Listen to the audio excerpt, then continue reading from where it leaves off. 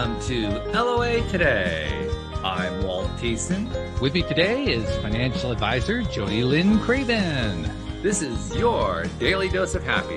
We are so happy you decided to join us today. Indeed we are, and we're also joined by a major league pitcher. Well, a former major league pitcher. We don't get major league pitchers on here very often, Jody. Like never.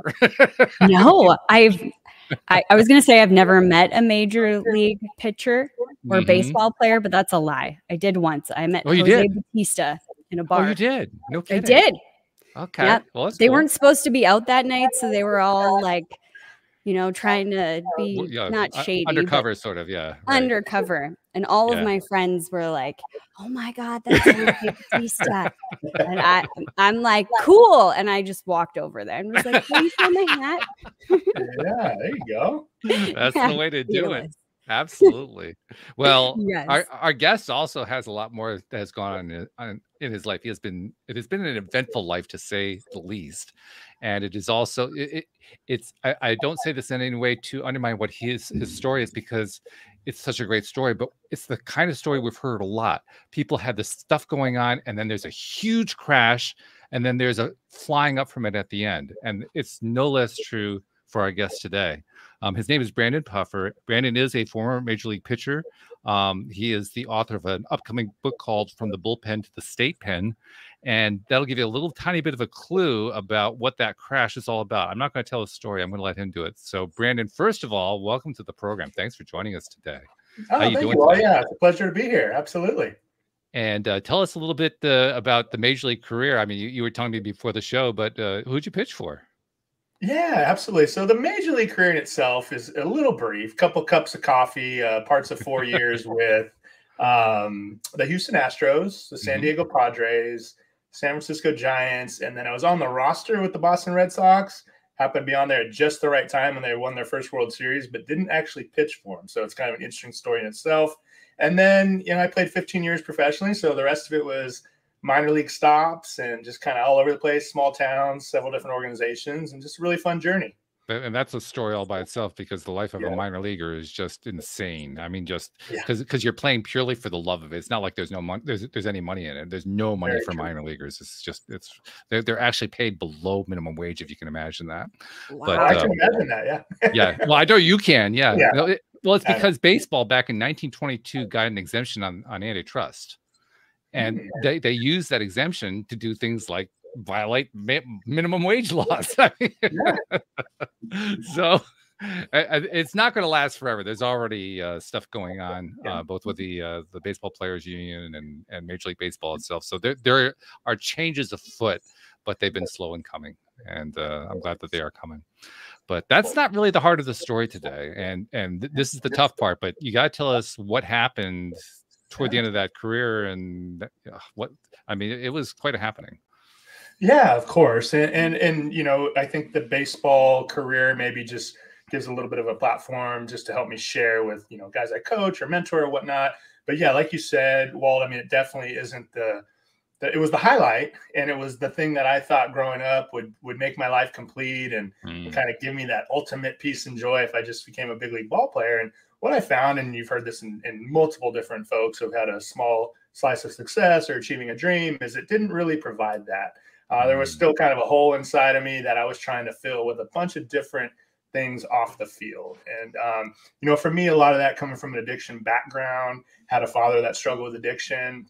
It was alcohol, and it was, a little bit of drugs and just kind of promiscuity and the baseball life of kind of being out and I guess, for lack of a better term, taking advantage of all that came with that and not in a positive way. So not only was it detrimental to my career and taking care of myself, but also harmful just to others around me. I mean, just being a kind of a selfish type of person. And I guess we feel a little bit bulletproof when you're going through that period of time where you're a quote unquote professional athlete. And so I didn't handle that very well, especially off the field, and just kind of what was just having fun and partying with guys off the field became a real issue for me really pretty early on. And like I said, I played 15 years. So I had enough time to try to figure this out and some kind of minor setbacks and things of that nature. But the part you're alluding to that really became my rock bottom and my crash was in 2008.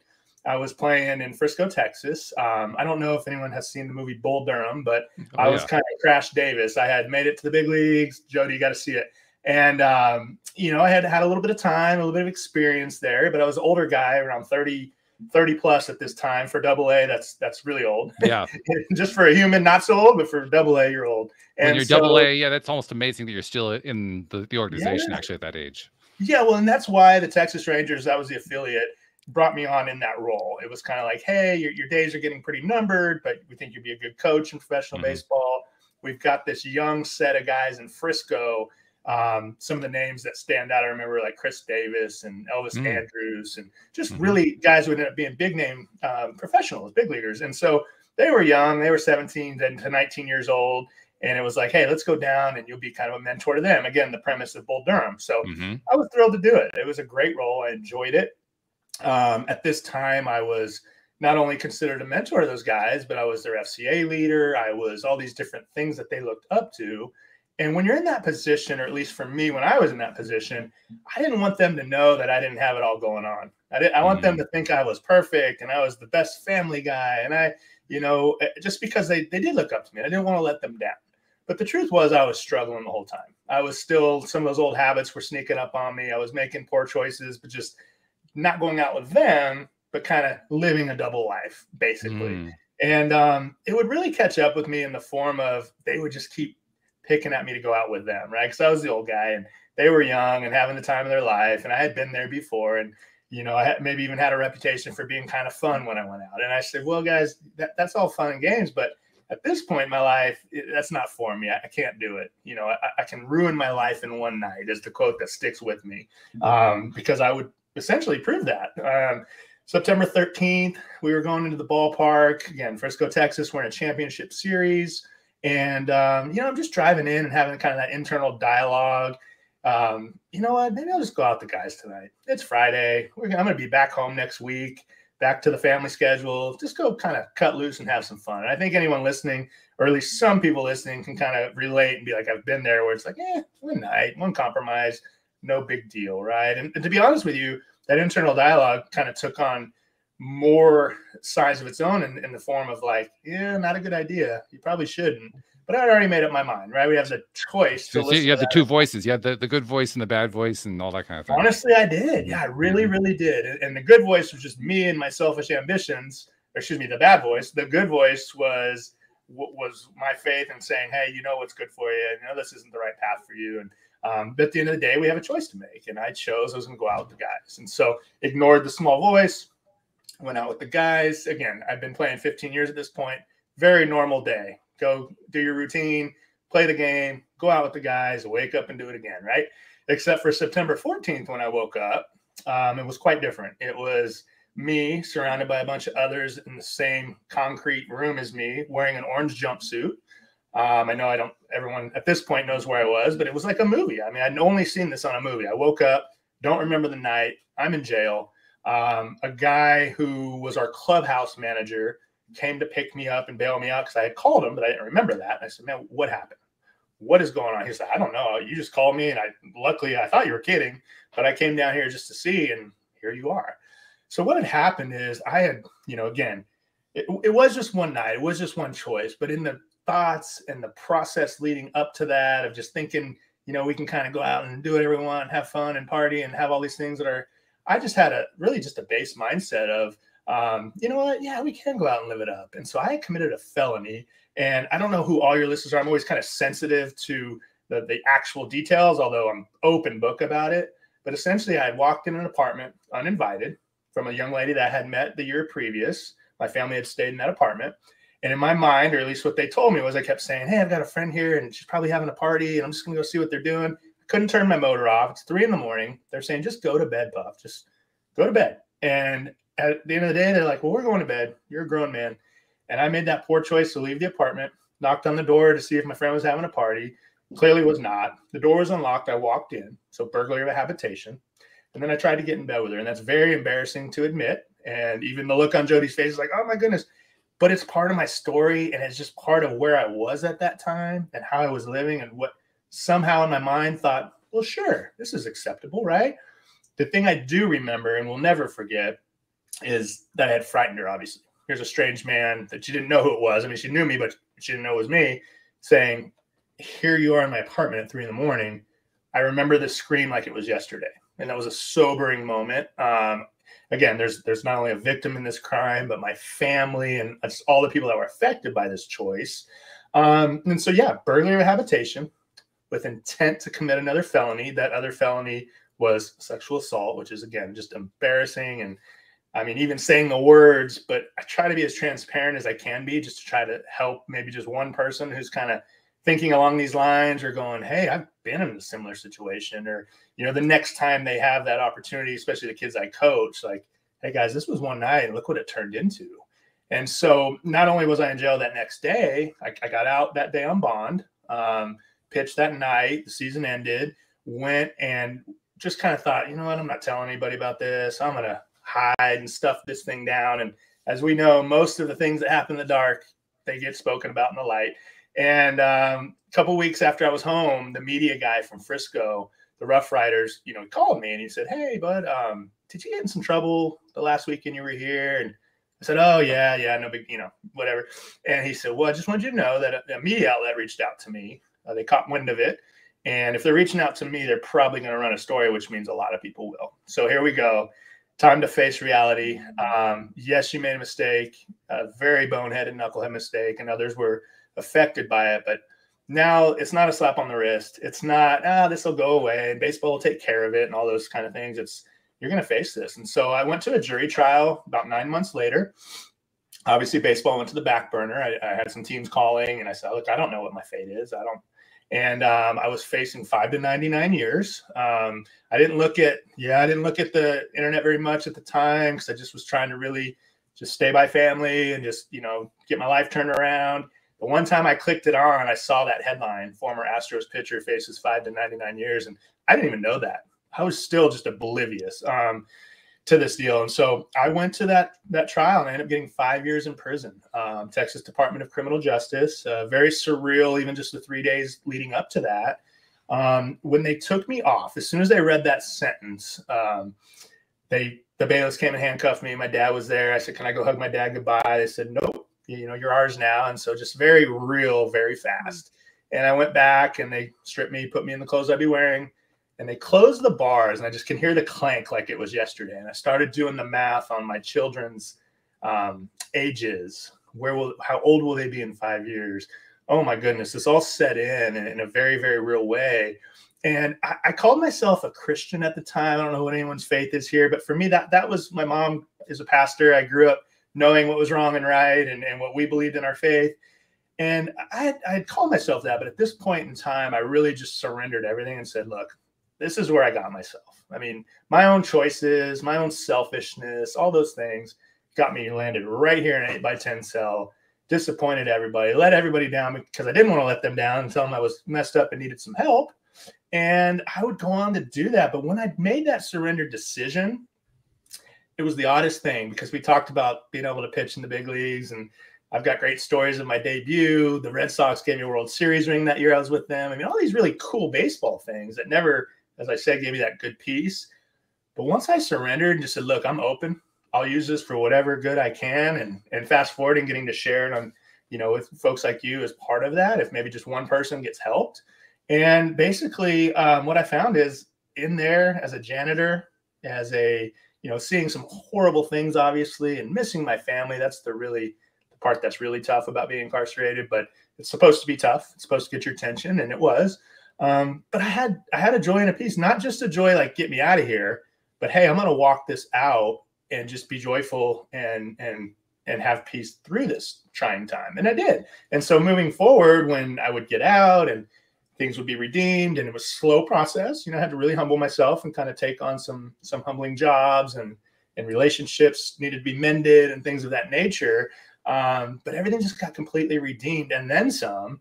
And it was just because of that attitude of just being grateful for like, okay, I'm going to walk this out and I'm not going to keep praying, get me out of here. I'm going to just keep praying, show me what you need me to do while I'm in here. And there's a lot of cool stories that'll be in my book of, you know, inmates that had triple life sentences that I got to kind of encourage. And One in particular said he was going to commit suicide the night before I got in his cell. And so just being able to share some encouragement to some folks that honestly, Jody and Walt, I just thought were just bad people. Like, you know what, lock them up. I don't know anything about jail. I've never been.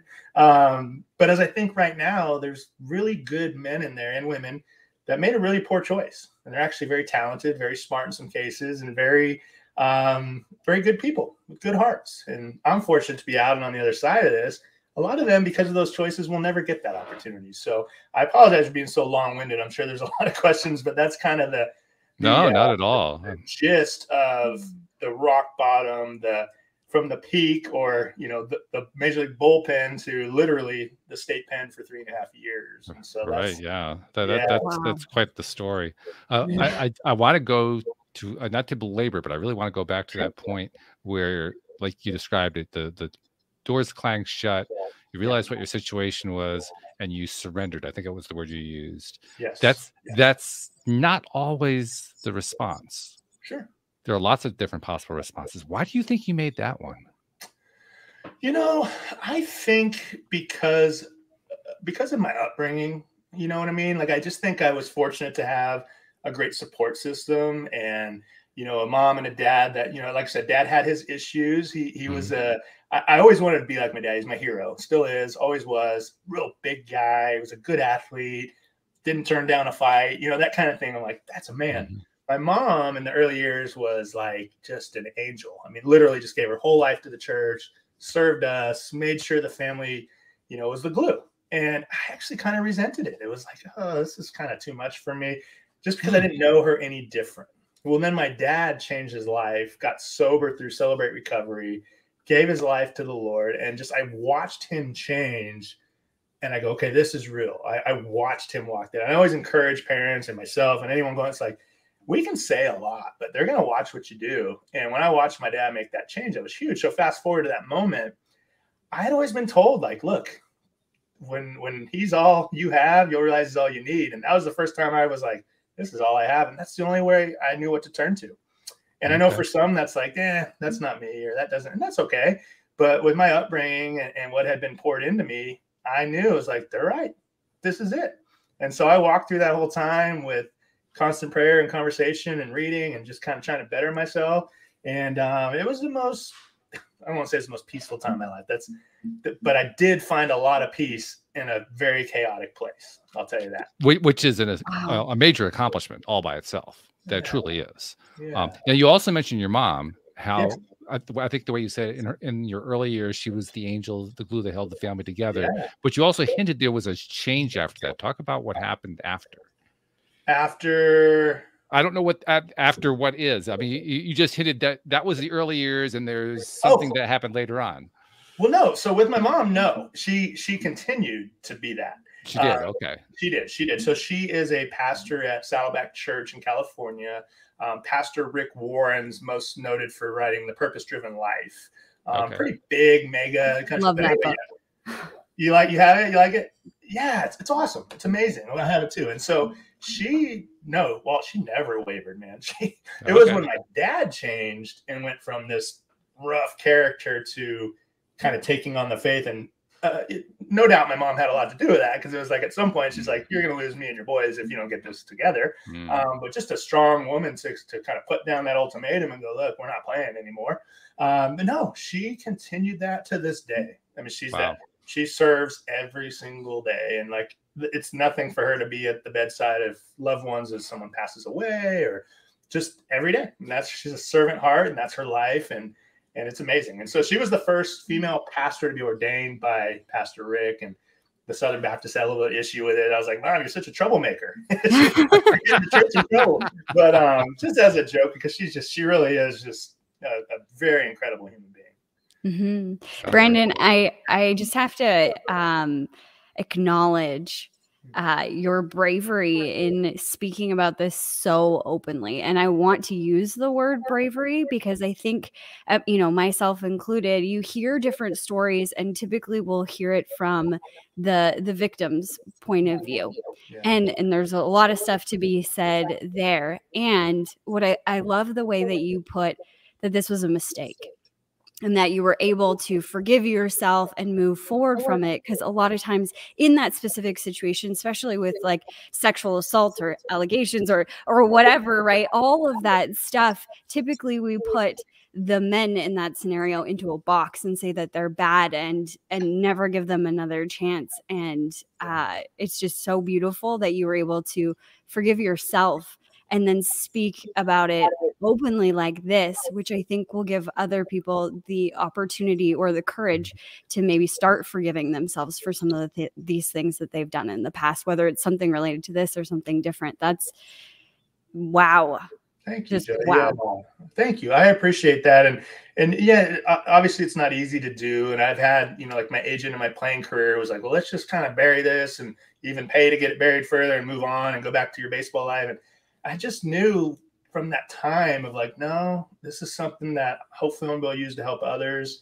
And I know alcoholism and even, you know, like drug addiction and especially mental health is very, very talked about. And it's very at the forefront, but like the sexual stuff, the promiscuity, it kind of just gets swept under the rug. And I know that was a big issue for me. And I had plenty of time when I was gone, 3.5 years, to really take a deep dive and go, yes, the alcohol was a huge problem. But the way I lived my life prior to that also played into these choices when I was, you know, whether I was blacked out or whatever the case may be, I was 100% responsible for what happened. And that kind of stems from all that. So just being aware of your thoughts and what you're putting in there kind of tends to come out. So I appreciate you saying that. And it's gotten a little bit easier as time went on. In the beginning, there's still, you know, shame and things of that nature that you have to deal with on a daily basis. But especially in the beginning, it was kind of like, is everybody looking at me? Does everybody know what I did? You know, and now just getting it out there and being encouraged by others, like such as yourself just now, and hopefully encouraging others, it's become more of, okay, let's take away a little this having this hold on you and give it less power by getting it out there and using it for good. Mm-hmm. Yeah. And not letting that one mistake define who you are on a soul level or on the level of your heart. You know, you did something bad. It doesn't mean that you are bad. And that's a huge differentiation that I think a lot of people miss. And that's why it's so difficult to forgive themselves.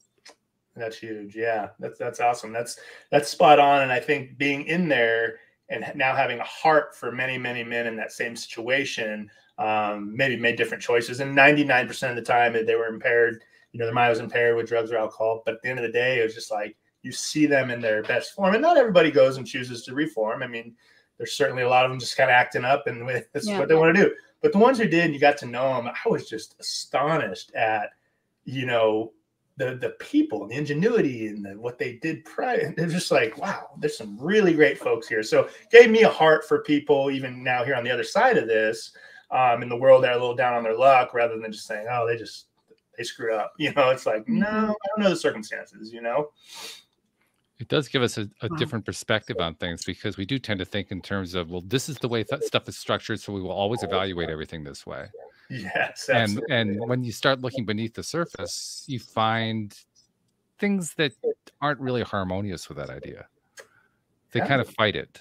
They kind of resist it. They kind of make a lie out of it, which is confusing. Sure. Let's be honest. That's very, very confusing, because we live by our paradigms. Our paradigms are how we make sense out of the world.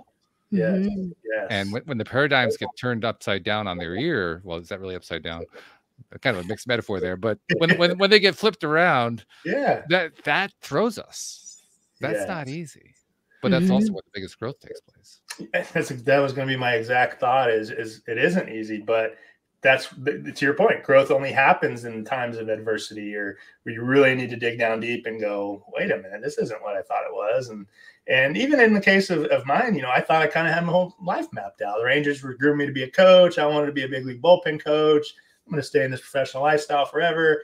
And there was just, that all got flipped upside down. And, but then it's like, okay, well, now let's really take maybe there's something bigger for me that I didn't even think about.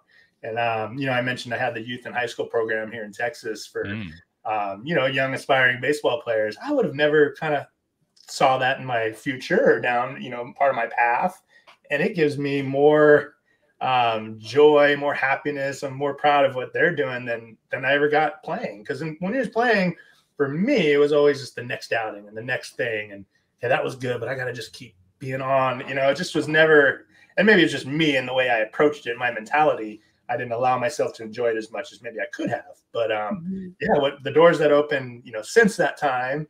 And I think the important part to realize is that, it was important for me to be able to own up to that and go, hey, you needed some humility and you got it, but now you need to keep it. And so I think that's going to remain a very important thing for me moving forward as well. When I get further removed from these consequences and things are going well. And I've been redeemed to my children and to, the job world and baseball and just all kinds of things that I could have never imagined sitting in that cell thinking, I'll just be happy to have freedom again, let alone thrive in life. But yeah, the further along you get, right, you still need that reminder of, hey, don't forget where you came from. Don't dwell on it and don't stay there. Because, to Jody's point, you can move past that and still, gain a certain amount of respect and success and things of that nature. But don't forget how quickly you could slip and go right back down that road. So that dichotomy of kind of thought of like letting it go and moving forward, but also not forgetting it is what I try to keep up daily. And what a great superpower that you now have for the people that are around you, whether you're coaching them or your own children or whatever. You have this wonderful example of how you went through something really, really difficult, went to jail and came out the other side feeling more peace and more joy and, learning all of these things about yourself and how, even just the example of how quickly one decision can change the trajectory of your life. And you could have at that moment just said, screw it. I'm a loser and I'm just gonna, whatever happens in jail. I've never been in jail before, but you could have went the opposite direction, but you didn't. And that's so inspiring, Brandon. Thank you, Jay. I really, really appreciate that. Yeah. And it is, those are voices that definitely have to fight. I mean, not only, especially when it was fresh, you're going through it, but even moving forward, this stays with me. It's, I'm a convicted felon and I do have to continue to check in and things of that nature. And so those are voices that you do have to fight. And then it's just perspective of I like to say, and tell my guys, it's like, talk to yourself more than you listen to yourself. So I need to keep telling myself who I really am and what I'm about and all those things rather than, because if I start listening, it's like, oh yeah, you're this and you did that and you went here and, yada, yada, yada. And so, yeah, it's an important message. And I hope I don't sound like I have it all together because it's a work in progress every day, but it did teach me a lot. I guess the school of hard knocks taught me a lot. Very hard knocks. Yeah. Yes. You mentioned the movie Bull Durham earlier too, which was a great movie. Kevin Costner and Susan Sarandon, Tim Robbins.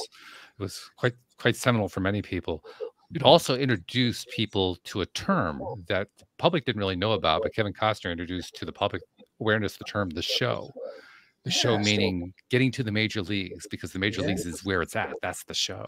Right. And I thought it was really fascinating how you described you got to the major leagues, you got to the show, and it didn't fill your heart. That's fascinating. Yeah, it is. And like I said, from the time I was a little boy, I wrote this out on paper. My parents still have it. I said, I will be a big league ball player. No one can tell me different. It was that passionately, I'm going to do it. But I did. And I also thought, if I just got one day in the big leagues in my life, that's what I was here for. And so I think that's what it is. Like, okay, maybe, and it's not that I'm not proud of it or there's not some really cool stories and memories, through that time and my family enjoyed it and all that good stuff. But yeah, it wasn't okay, this is my purpose. I was supposed to be here and be a ball player. And because again, in order to, you're either, part of your routine of working out or preparing for your next outing or at the field or it just doesn't lend itself to being a very serving individual. And some guys do a great job. I play with guys. I'm like, how do they do it? Their family life's great. They serve others. They do community work. They perform on the field. I was always a nervous wreck. Just, am I going to be prepared enough for my next outing? And then when that was over, let's go to the next one. So, the show is all he said about the baseballs being wide, and I think he had some other terms I'm not going to share about when you're in the show. All that's true. And all that was really cool analogy. And the guys in the bus are back there eating it up. Like, what's going to be like when we get there? please don't mishear me. For anyone dreaming of that or the guys that are there now, it's like, it's awesome. It's amazing. And I'm super proud and all that. But then at the end of the day, you go, okay, up until that point, baseball was who I was, period. And now it's something I did, but not who I am. So I had to. That's a big difference. That's a huge difference right there. Yes. It's one that can take quite a bit of time and or experience and or hard knocks to get that difference. Yeah. But once you get it, that's life-changing. I would actually say I would attribute that to why you made your shift, you made your change when that door clanged shut. Wow. That you recognize the difference between being yourself and being a baseball player. Yeah, that was huge. That was big part of what transpired when all that took place. And then I went through, you know what, I don't even deserve to be a part of baseball anymore. Forget it. You know, and I have a journal I kept. I was in there. So I'll read pages now and just go, wow. Okay. And at this point in time, I was thinking, no way. And then there are some days where I allowed myself to dream and go, well, maybe, you know, who knows, if I get back on track, this could happen or that could happen. And so it's fun to look back at that. And I'll have like entries and stuff in the book and all that. So that is neat to be able to go back and kind of draw where my mindset was. And then some points like, hey, this was really helping me through that trying time. And so that's a neat thing. But I agree with you. I mean, and I go through it now because, you know, we're fortunate. We have some very talented young men in our program. We've had a couple first round picks. We've had, you know, guys going to some of the big schools, and walking through that with the families and the parents, you can see this like, it's all about this right now. And my parents would say the same thing. Like, you know, my mom being a big pastor at the church and my dad, I mean, it was always like, how's Brandon doing? How's baseball? How's this? How's that? And everyone was just proud in the hometown.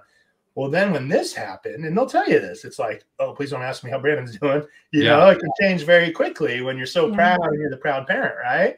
I mean, to their credit, they didn't waver one bit in their unconditional love, but you can see where that changes things. Sure. Always, how could it not? Our son, the pro ball player, as opposed to, oh, well, not so good right now, actually.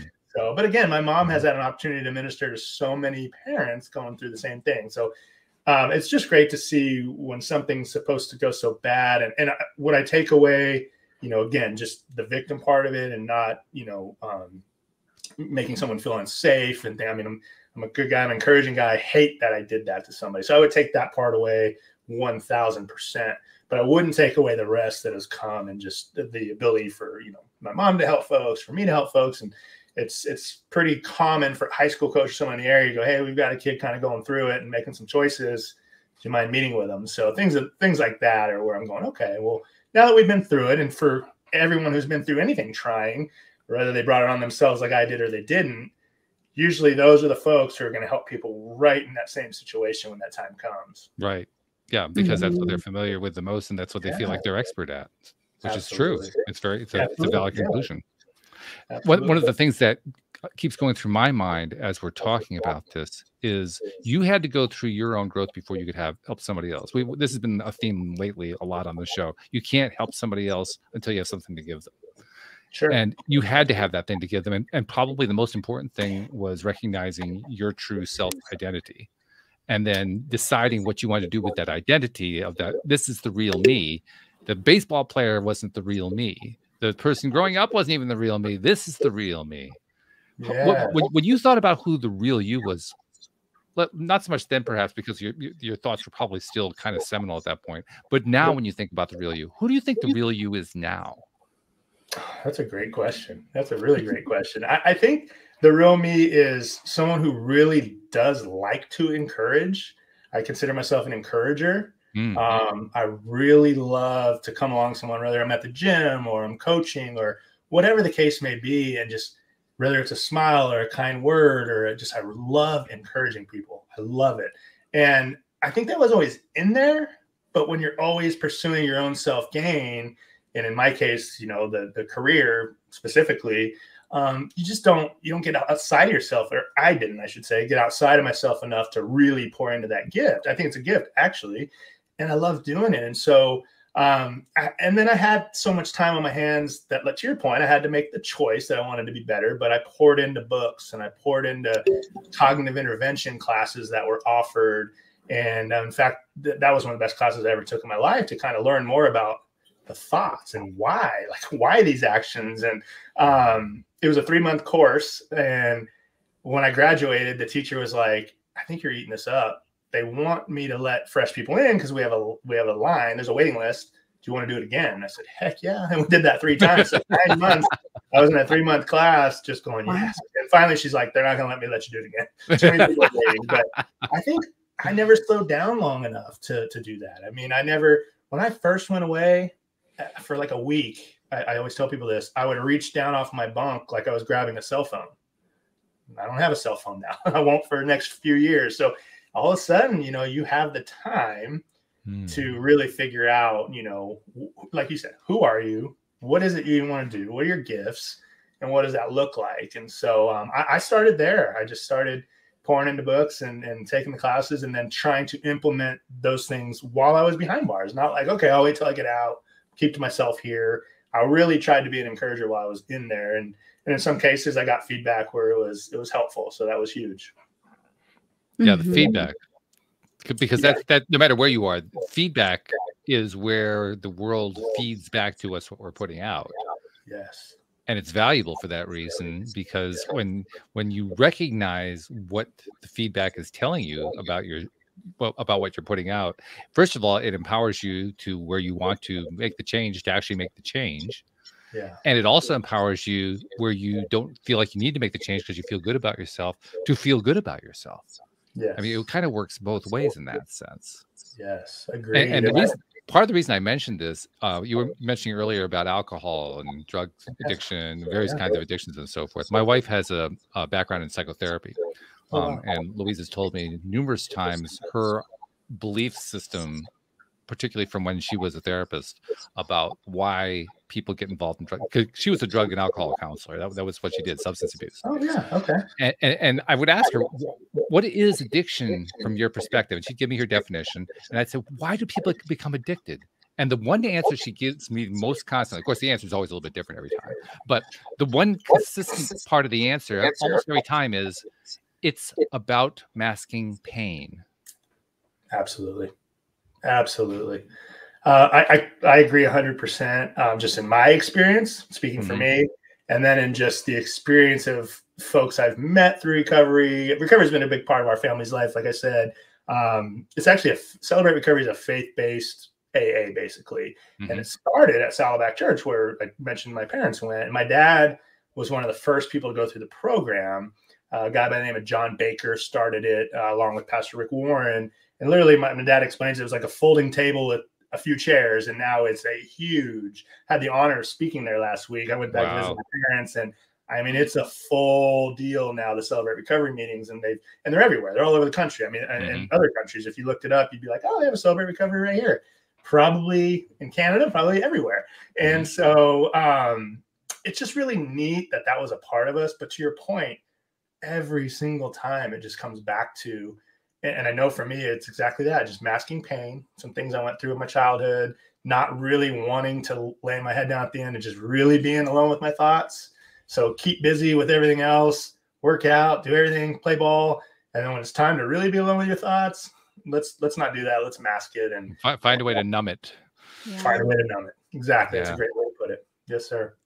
Yeah. It's so easy to fall into that trap too. And it's hard to climb out of it. Yes, it is. It is.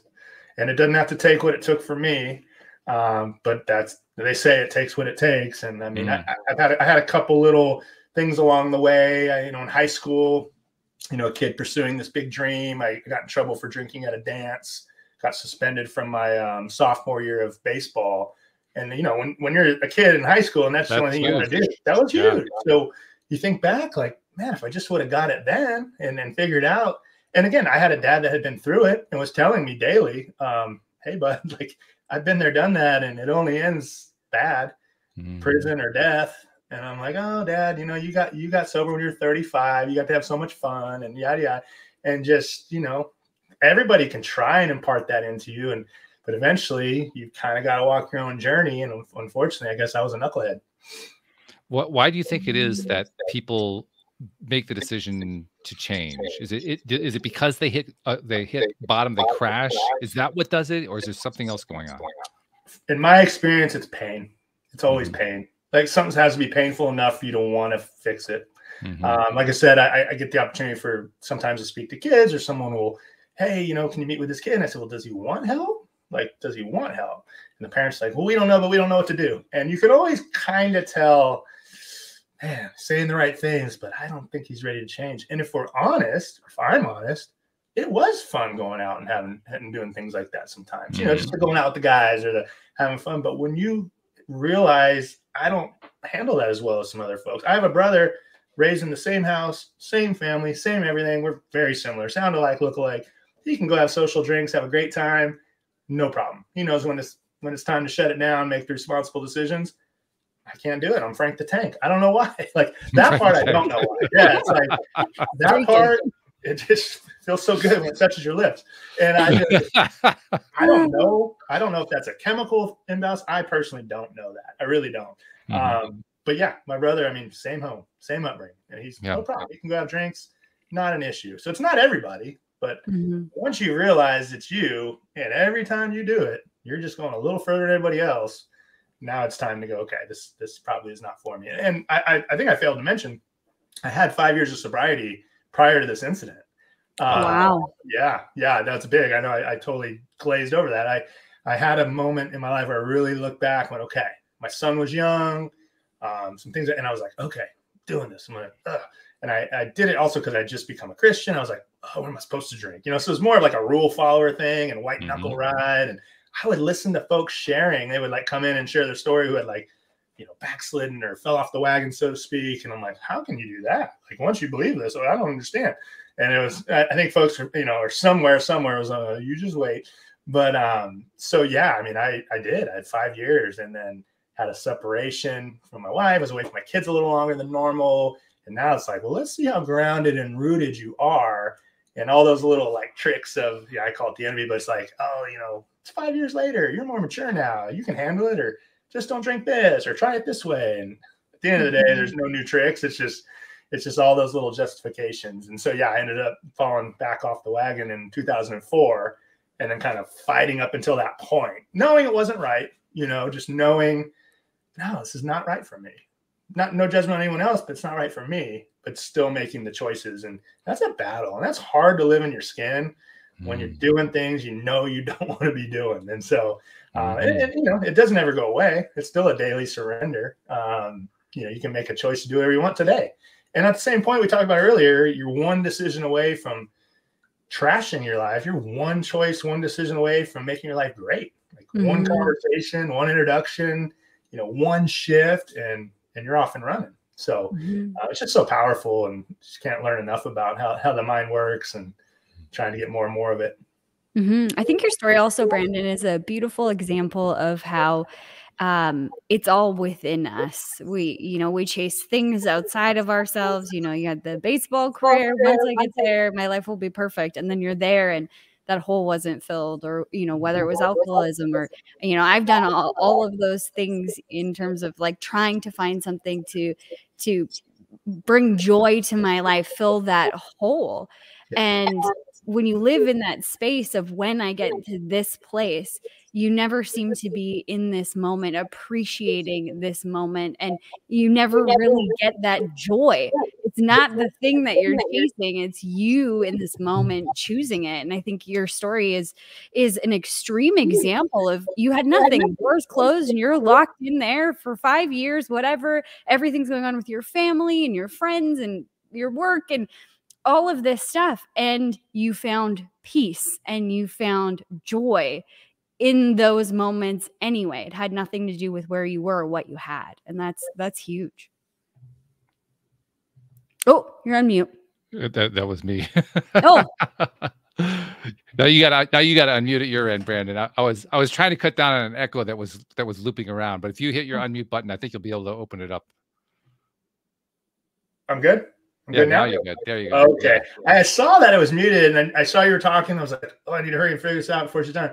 But no, that's an awesome point. That's a very, very good point. And that's how I've always kind of, when I go share, I've always just kind of said, for the lack of a better analogy for me, I just had this, I call it God-shaped hole inside of me. I just stuffed everything else in it. And until I put the right thing in there, it didn't do it. And to your point, yeah, it's just being where your feet are and being content where you are, and not like you're not striving or trying to go get and achieve, and all that's awesome. But like at the end of the day, when you're always chasing and chasing and chasing, you know, to your analogy about my career, it was like, well, when I got drafted out of high school, okay, this is it. No, that's not it. Well, now I made it to the big leagues. That's it. No, that's not it. Well, maybe once I sign a, you know, whatever, and you just keep going and going, and you're never satiated. So what a great point. Yeah.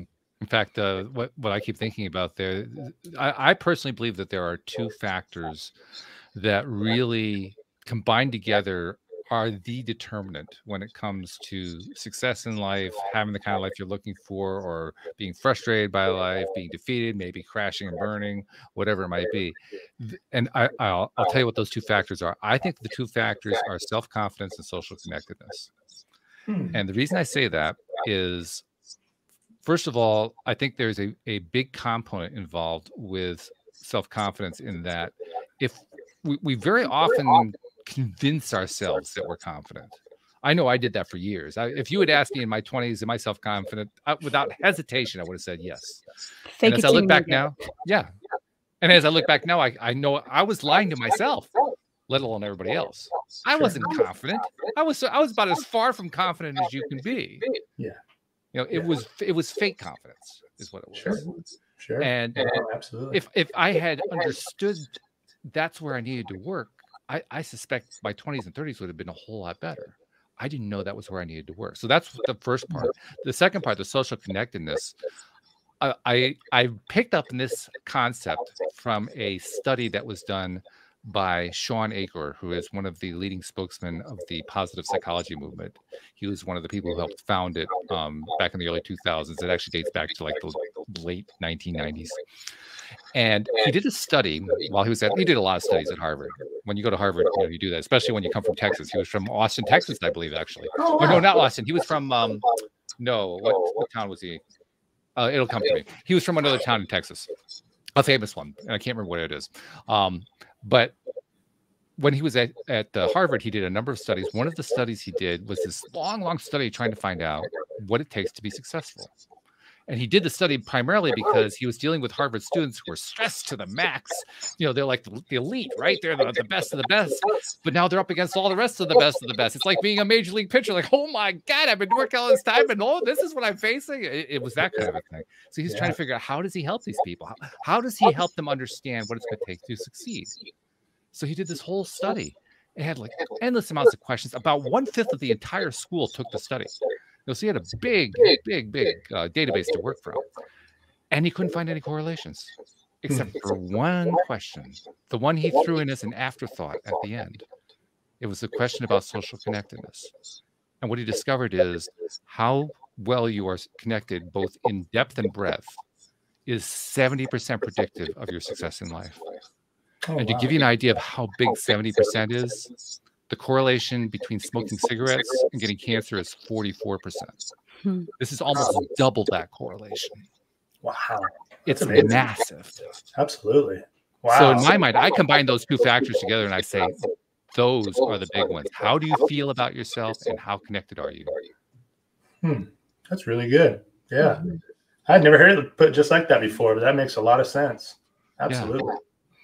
So I'm going to follow up and ask you, how do you think you were in self-confidence, particularly as you went through that era? Yeah, I was kind of thinking back when you mentioned being a young, that kind of thing. And I feel the same way. I feel like I was cocky, but I was not confident, right? I was that kid who grew really quickly. I was bigger than everybody and could play sports. And so you get a little bit of, pat on the back, and it's performance-based. And if you're doing well, people like, that kind of thing. And so just everything was just performance based. But at the end of the day, just no, not self-confident, not at all. And so that would lead through most of the time. And for me, especially because, again, I alluded to when you're making choices or decisions or even entertaining thoughts that aren't healthy or they're not right, it's pretty hard to be confident. Self-confident, or, even in the physical realm, if you're going to go compete against the best of the best and you haven't really been working out or practicing your craft, you're not going to be real self-confident. Now we're taught, and I even teach this still, sometimes you can fake it, and you can think it hard enough until it actually, you know, yeah, okay, now I am a little confident. But you've got to have some results to go along with that. And you've got to, at some point, be grounded in something a little more than just, yeah, I'm going to get this guy out. I'm ready.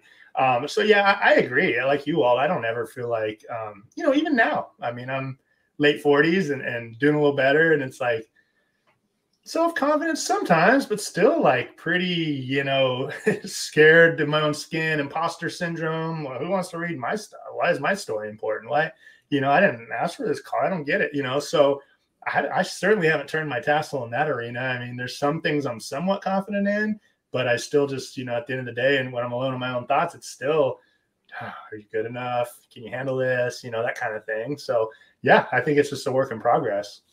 I think it is for all of us. So, but it has to lead to a question. What do you think it takes to build self-confidence? Ooh, that's a big one. That's a big one. I'm known for those. Well, okay, I'll just go with kind of what I just alluded to for me. Whatever my, you know, I guess, I don't know if standard's the right word, but my moral compass, things of that nature. I think for me, I have to be at least trying to go in the right direction with my decisions, my thought process, the way I'm treating people. And I don't know, this could be total counter, you know, intuitive to what we see, because I know some people can just walk all over people, at least they seem confident.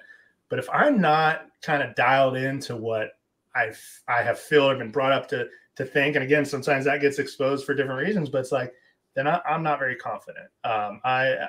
If I'm acting out, if my thoughts and how I'm treating people, my actions are lining up with who I say I am or who I want to be, then I have confidence. When they're not, rather than just thought or indeed or whatever it is, then I know, because you can't trick yourself. You can trick a lot of other people and walk around really confident. But when it really comes down to, hey, you guy in the mirror, where are you at right now? Yeah. If those things aren't lining up, I'm not confident. That's my best way of looking at it. I like that. That was good. When I think about self-confidence, I think also in terms of self-love, self-esteem, self-consideration, self-care. I mean, they all kind of overlap the whole. To me, self-confidence is like the umbrella that covers all of them. It includes all that stuff. And I think it's acceptance of yourself as well, like right where you are, right in this moment. How much can you love yourself just the way that you are? Yeah, that's awesome. That's a huge one. That's basically knowing the deep inner you. Yeah. The real you. And that's not easy. No, it takes practice. Yeah. Yes. That's what the guru is called, becoming enlightened. That's where you actually know who that inner being is. Yeah. Yes, absolutely. Ironically, I just started a new book today. Think Like a Monk by Shidi. Okay. And that was exactly what it was all about. It was just kind of enlightenment and kind of finding your inner peace. And so this in like meditation and breathing and all the stuff we've heard of, but just another angle on it of someone who went through it. And that's what he was saying. And until you know, can really find yourself and love yourself. I mean, here's a guy that went to college, was going to be a lawyer, doctor from Indian descent. So his parents were like, boom, boom, boom. And he's like, no, I'm going to be a monk for 3 years. And, you know, and he's back in the world and doing great things. He's in the space of, you know, encouraging and self-help and all that. But that's where he found, you know, more so than any of the formal education or anything else, is where he became, quote unquote, enlightened and kind of found out how to love himself so he can love better. And I was like, wow. So that's just a common theme today, or really quite often, but that popped up is ironic. Oh, well, that's law of attraction as far as I'm concerned. I mean, that's basically just attracted that's a better term for it, right? And I attracted it too. I agree. Yeah, I think it's really true. I'm glad we were talking about this, and I'm glad we kind of got to this. I'm not really quite sure how we did, but I really do believe this self-love, self-esteem, self-confidence, self-acceptance, self-appreciation, self-care, cutting self-slack, that whole thing is it's the biggest piece of all. The social connectedness is huge, obviously, for the reason that I gave. But I think almost the self-confidence, the self-love, that piece is even bigger, because that's actually what leads to the social connectedness. I was going to say, don't the two kind of go hand in hand? Because when you're feeling confident and feeling good, you feel good about your interaction and your social connectedness. When you're not, you tend to back off and want to go into a little bit of a hole and not be around people. And I know, especially in recovery circles, that's the number one sign. When they stop reaching out, it's like, that connection is not there. Alarm bells. We know what's going on. Yeah, absolutely. It's so interesting the human psyche, how we have this need to like be perfect and cover up the difficult stuff that we're going through. You know, I can't show anybody that. So we begin to retreat. And that's when we need our circle, the people who love us, like that compassion, that support. So much more is in that moment. And we do the opposite. Absolutely. It's like you're only as sick as your secrets. But again, you don't really want to let people know. It's hard. It's a really hard thing to do. It really is.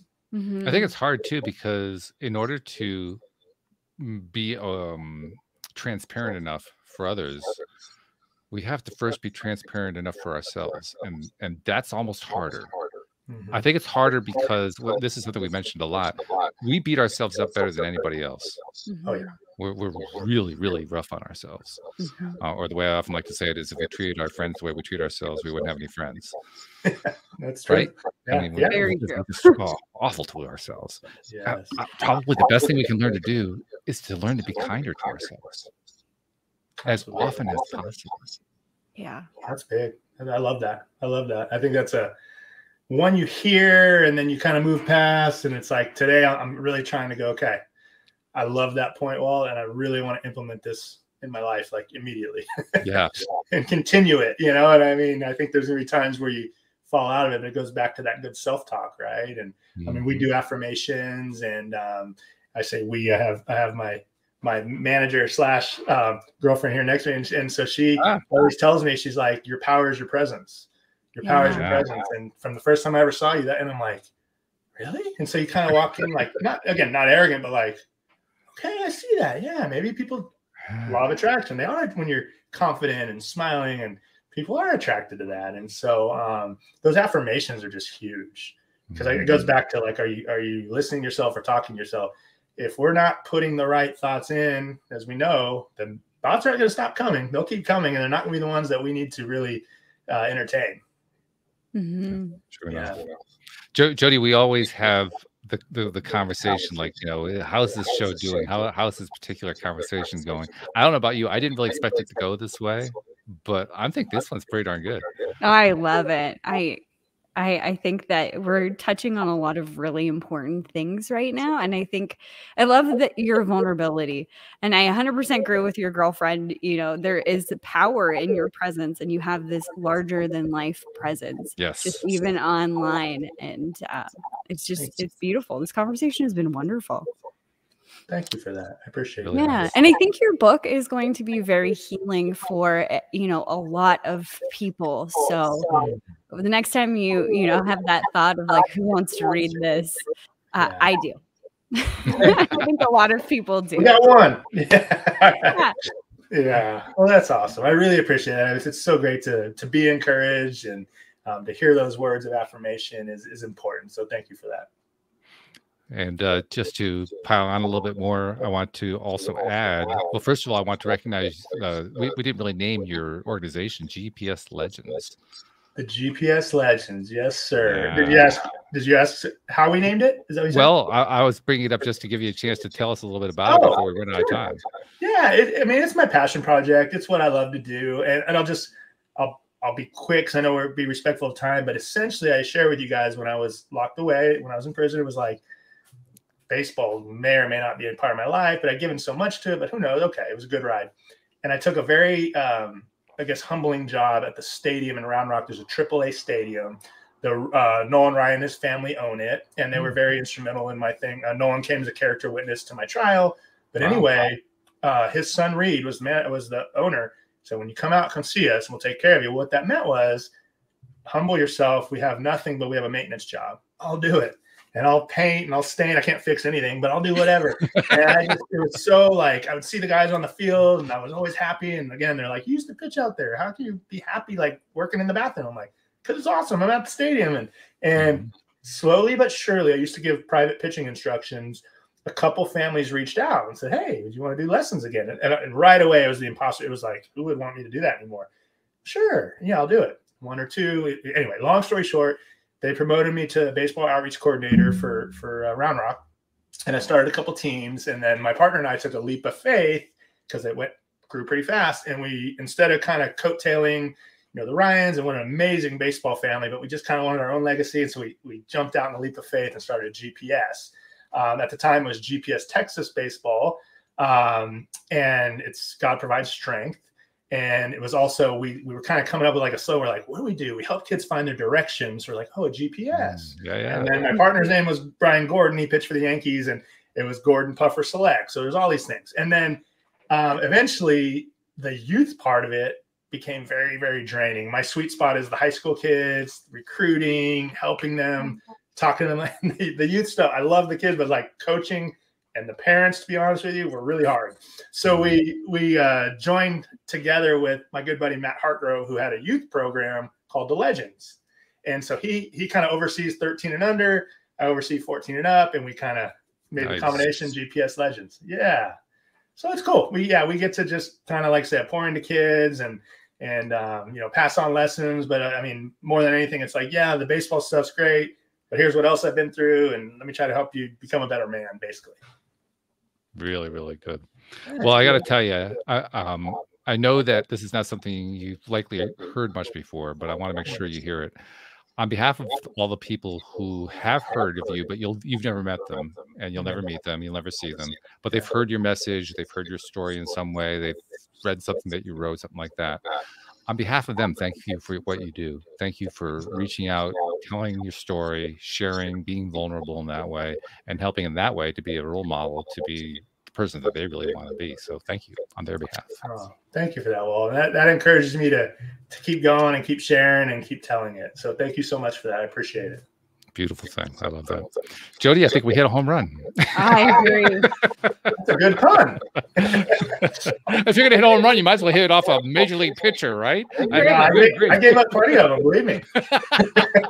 And it was a real dinger, let me tell you. Yeah. So thank you very much. Appreciate your time and effort and energy, Brand. Awesome. Jody, as usual, it's been wonderful. And thank you to our podcast listeners everywhere. We'll see you all next time here on LOA Today. Goodbye, everybody.